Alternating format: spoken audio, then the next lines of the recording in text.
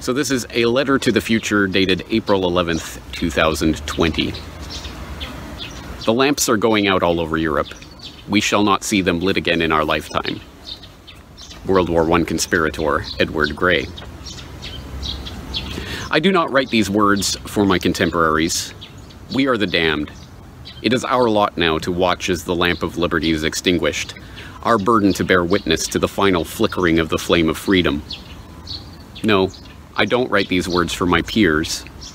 I write them for those yet to come. The inhabitants of that future dystopia whose birth pangs we are experiencing. The remnant of once free humanity who might, through some miracle I can't even imagine, come across this electronic message in a bottle. I know that it's almost hopeless, that the chance of these words surviving the coming internet purge are slim at best. That even if, against all odds, this message does wash up on your digital shores, the chance of these words being understood by you is even slimmer. Not because you don't understand English, but because you no longer use these words I'm writing. Freedom, humanity, individual. Still, I am here to record the end of an era, so I will press on in the hope against hope that someone, somewhere in that future digital dark age, will have eyes to see and ears to hear. The darkness is descending. Let there be no mistake, we all know this. We know what it means when 17 million Americans, a full 10% of the workforce, are added to the unemployment rolls in a mere 3 weeks. When they are joined by millions more newly unemployed ex-workers all around the globe. When modern-day bread lines stretch for miles in the heart of America's once proud cities. When the phony baloney fiat funny money debt rises to over 24 trillion and the Fed's Sovietization of the economy is complete. We know what it means when police start shooting people dead for not wearing a mask. When drones police quarantines from the sky and robots police lockdowns on the ground.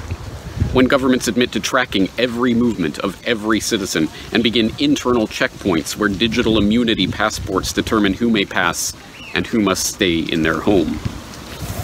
We know what it means when billionaires start telling us that only their new experimental mRNA vaccines will be able to release us from this nightmare. When they threaten to mark us with invisible ink tattoos to ID the vaccinated. When they tell us that we will not be able to buy or sell or participate in the economy until we can prove our immunity. It means that the Corona world order has arrived. Oh, sure, some will still deny it, but they are only fooling themselves. They're afraid to admit that it's true.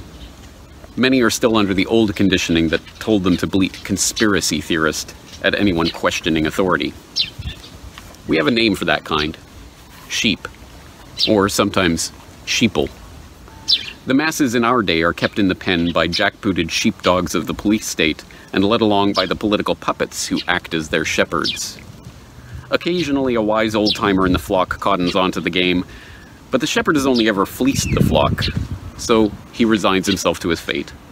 Why struggle? It's mostly pointless. Never did the sheeple suspect that someday the shepherds would lead them to the slaughter. It is a term of derision, of course, sheeple, but I like to think that it doesn't just speak to our stupidity, it speaks to a naivety, an innocence. We are trusting and gentle creatures by nature, peaceable, cooperative. That is nothing to be scorned. If it weren't for the predators in our midst, our failings would be counted as virtues. But I'm not here to say that. I'm here to say this. Resist, struggle, fight. You are not cogs in a machine, despite what the shepherds of your day may be telling you. You are free and beautiful human beings. You are not born under the authority of another. You choose how to live your life, not some bureaucrat, not some police robot, not some immunity checkpoint algorithm or QR code.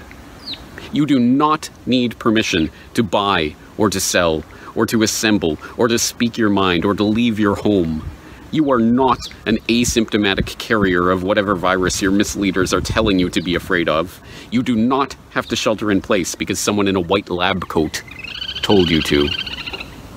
I want you to understand that once upon a time, the government didn't have the right to know where you were, who you were meeting with, what you were purchasing, and what you were doing 24/7.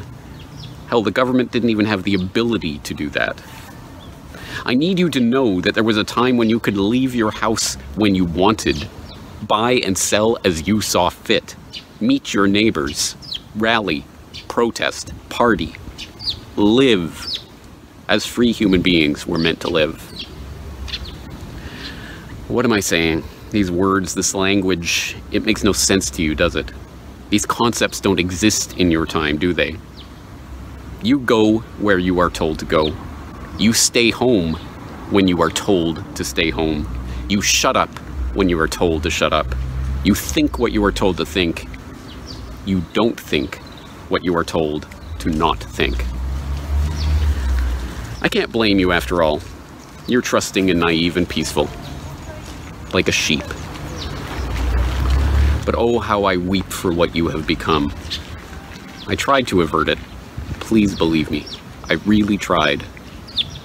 But the lamp of liberty is being extinguished, and I am bearing witness.